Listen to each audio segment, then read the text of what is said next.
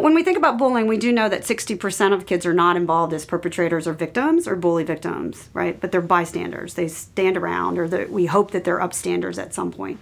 So they're either standing around hoping that the perpetrator group or individual doesn't turn on them, or they could be contributing to it, if you will, kind of adding fuel to the fire.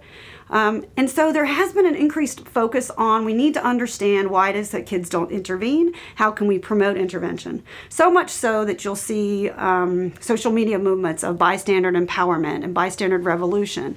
Well, the reality is the social science only in the last 5 years has really started to emerge.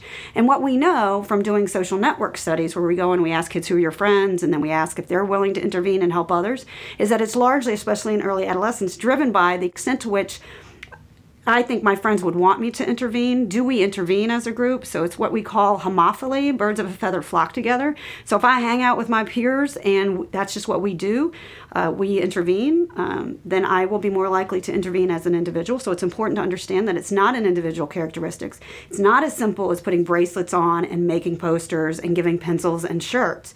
That there's really a decision tree. Kids make a decision of whether or not to help others based on what their friends might expect them to do.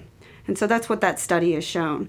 So what we tried to do was to do a meta-analysis. And if you don't know what a meta-analysis is, a meta-analysis is simply a summary of a body of literature that tells us what works under what conditions. So we did a meta-analysis, and I'm just going to show you, this was published in the School Psych Review. Certainly you can find that online. And we evaluated 12 programs, and we looked at the extent to which kids that were in a bystander intervention program actually changed their behavior and intervened to help others versus kids that were in schools where there was no bystander intervention, what we call the control schools. I want to call one of the tables that you'd see in the paper highlights what we find. And what you see here, and I'll walk you through this, is a high school effect size of 0.44. So that means that's pretty big, right? So the K through 8 effect size is 0.13. The 0.13 showed increases in bystander intervention, but it's a real low effect, but it's still significant effect. For the kids in the high schools, their effect size was 3 times as big. So there's major increase in bystander intervention. So we have to look and say why. Well, if you look at the one table in the publication, you see that in the high school, the effect size was 0.46 for one of the studies called Build Respect. And for many of the psychologists that are watching this, you would hopefully recognize that second author, Prochaska, and it's Prochaska Norcross. And it's based on this really good theory around behavior change. Many of us out there have great intentions, and we pre-contemplate behavior change, whether that's going to the gym or whether that's changing our eating habits, right? We pre-contemplate.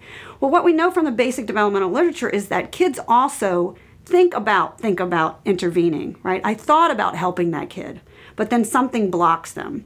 So this is really based on this idea of theory of behavior change, that it's just not as simple as tell kids to intervene, when in reality many of the adults around them are not intervening, right? And so they might contemplate it, but then when they say, well, I don't know if the adults are really going to follow through, and it puts me at risk.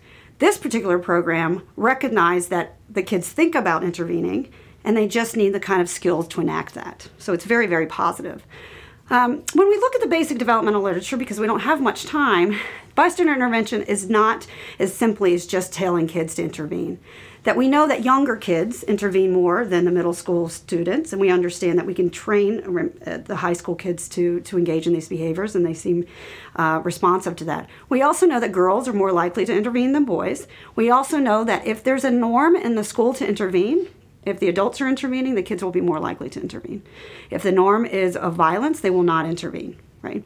So what I always say to people, if you want to implement a bystander intervention program, you probably should get your violence problem in check before you do that, because it kind of sends kids a message that I'm not safe here, but you want me to then create even more unsafe spaces. So we need to make sure that your level of bullying and victimization is low enough that kids can have that safe space to intervene and help. You know, there's a real question of whether or not, you know, we need to have long drawn-out programs, right? In the area of bystander intervention, we got the huge effect size and huge increase in bystander intervention with a 2-month program. So we need to think through that. We certainly do know that kids need, one, to value intervention, but also they need the skills, and we need to model this behavior for them as adults.